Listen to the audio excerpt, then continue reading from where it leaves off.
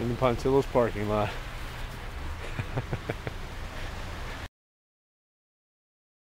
What is Doug Marone?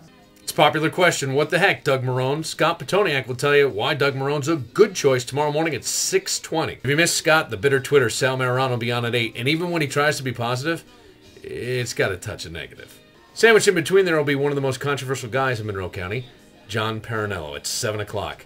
Told people on my Facebook that he's coming on, and there are hundreds of comments. Check it out. It's just below this.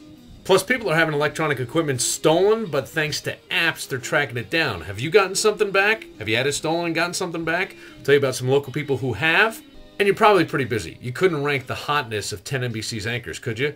There's a whole discussion on a web thread about who's the hottest people, and it's creepy and it's weird, and we'll tell you about it tomorrow on 96.5 WCMF.